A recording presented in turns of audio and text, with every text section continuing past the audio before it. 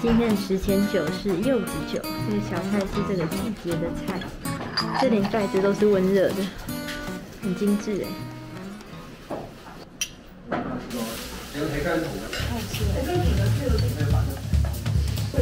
生的马肉，它这里叫做熊本名产马刺，番茄酱油。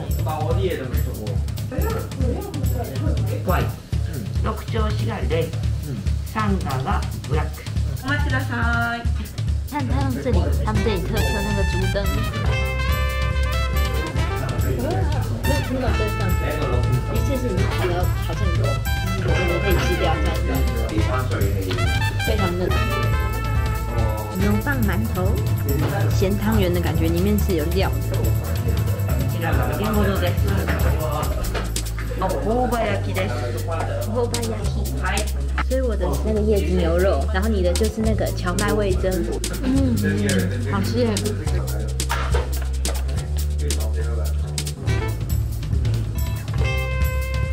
吃完了，我现在在煮粥，我是明明吃不下，还一直把它越弄越大。很漂亮的抹茶布丁，我超好奇这一颗是什么？团炉里烧芋是这样子念吗？它可能那这样子应该是一个地瓜泥的概念吗？就是吃起来只有微甜，然后是很绵密的泥状。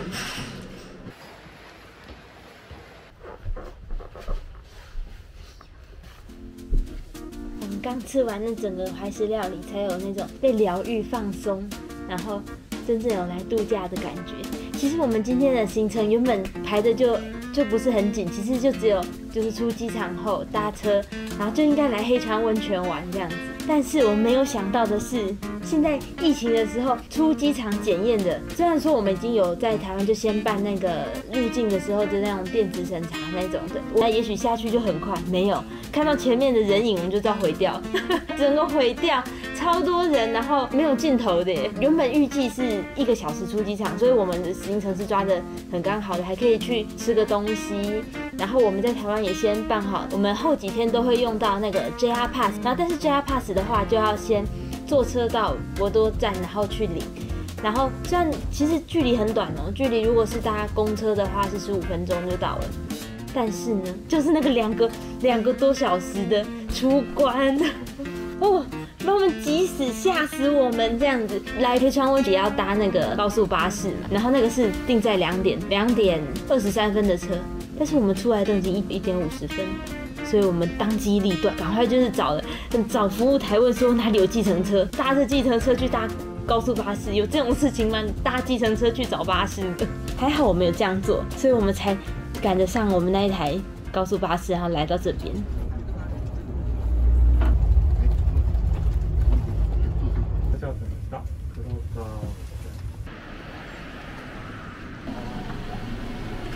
现在我们这个车要带我们去哪？先帮我们装一下我们的行李，然后载我们去那个游客中心跟主灯那边，那我们可以逛一下老街。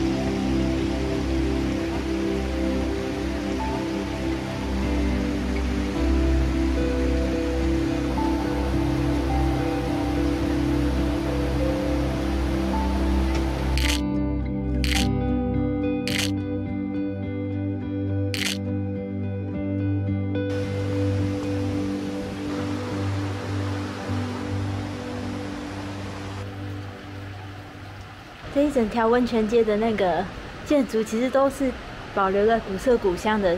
如果不是我们其实来的时间就是太阳下山太快，我们4点多才到的，我现在都已经录不到我的头了。嘿，对啊，所以我们就赶快先去那个竹灯那边录，这样。竹灯是冬季限定，只有冬天来才看得到竹灯。我们是下午拍的时候是拍得出来，如果是用手机跟现在这样子录，差不多就是这个时间，就是按下来的时候就应该录不太出来了。我们现在要慢慢走回跟那个我们饭店的接驳约好的地方，他会来上面的停车场接我们。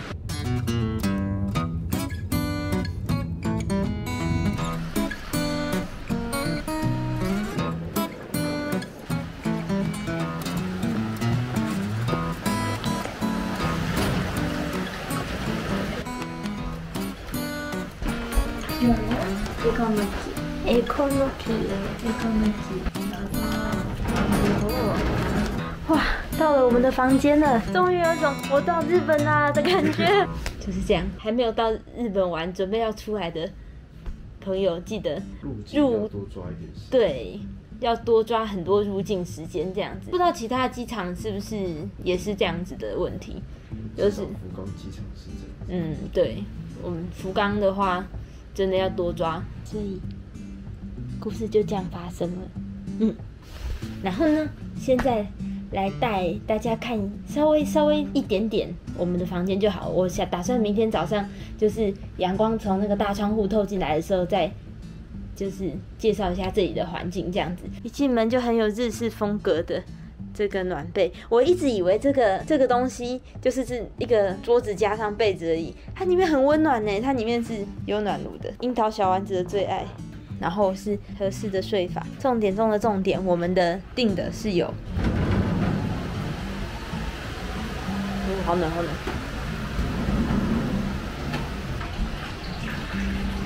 我们有订了独立的温泉，等一下我们就来好好享受这个温泉。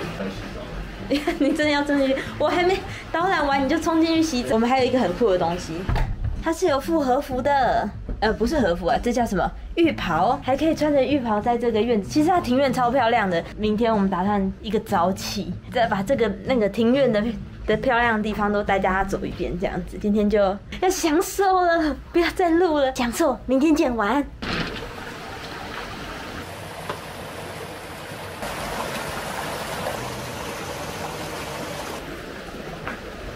好冷哦，早上这里的早上日出很晚的，是7点20分。我现在带大家来我们这个住宿的地方晃一晃。那边那一栋呢，就是我们昨天住的地方，在它的旁边就是一开始进去大厅那个地方，就是我们吃饭的地方。然后一路往这边走，其实都还有其他的汤屋。这整个区域都建造的古色古香的。你看传统的那种茅草房，前面还有装饰一些玉米、柴火的地方。茅草房是一间公共的厕所。哦，这里面可以烤火哦，哇，这烟很大。对，我刚刚被呛到。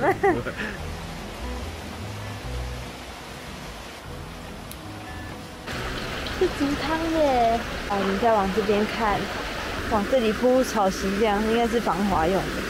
这边是差点跌倒，是混浴的露天风吕啊。其实露天风吕现在就是没有人，可是偷拍很不好意思，我们就不要去给人家拍那里面好了。它这里整个环境都是完全是一整区，你不会看到什么太多那个现代建筑的痕迹，这样子保留的非常非常漂亮。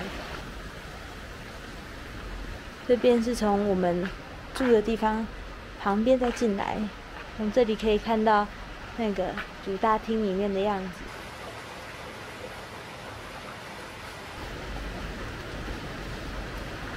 下雨了，然后刚好也可以去吃早餐，早餐是8点。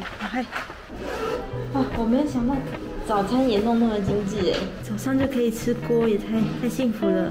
おはようございます。お待たせしました。This is grilled miso. You can serve with the rice. 这个味噌酱，他刚是说可以跟饭一起配，试试看。切下来，可以。好吃哦。味噌汤，日本早餐一定会有。汤很好吃耶。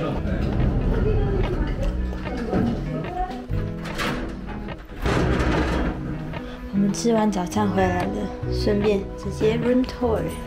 进来，它这里有个玄关，然后呢，从这边进去。 一个温暖的被炉，往这边看有一个可以欣赏外面风景的小茶几，很有日式风情的壁龛。然后这边就是我们昨天睡的地方，昨天睡在榻榻米上面，超级古色古香的化妆景。从这边走过去，也是用这种打开式的镜子。 就晚上没有看出来这里，其实这里看出去是直接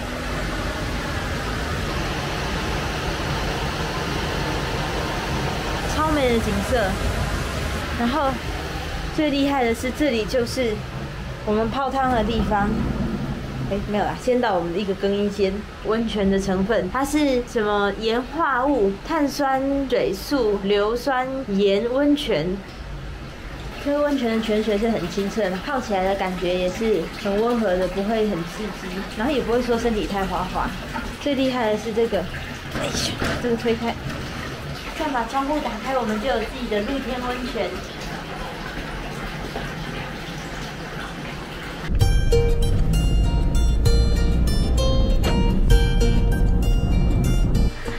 现在旅馆的人已经把我们载到，就是昨天我们就是晚上先到达的地方。然后呢，昨天喝到好喝的烧酒，在这家店可以买到。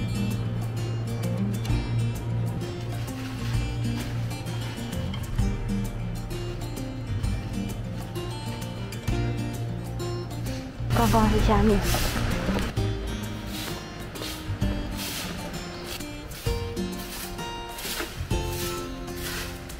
这看起来怎么超好吃的，可是还没有开。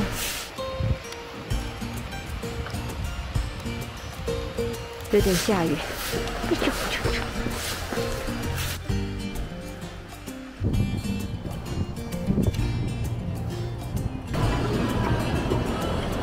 看起来很好吃哎。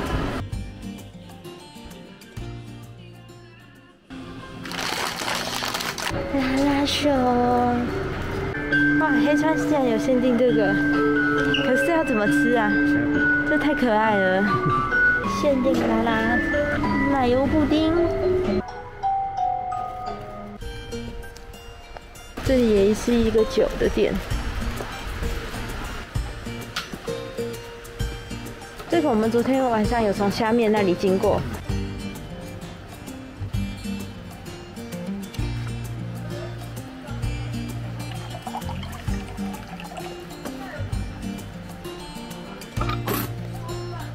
我们现在要出发去搭车往汤布院了，汤布院还是油布院一样的，出发了。我们在黑川温泉的行程就正式要跟黑川温泉暂时说拜拜喽。因为为什么说暂时是？感觉我们还会想要再来一次。下次可以早一点。对，你要待久一点，因为像我们待的时间点刚好，很多店家也都还没有开。 这看起来超好吃的东西也没有开。出发去游步院，想要跟我们一起，好喘哦！我现在在爬这个坡，很斜的坡。想要跟我们一起继续日本行的，记得要订阅。喜欢今天的影片的，记得要按赞。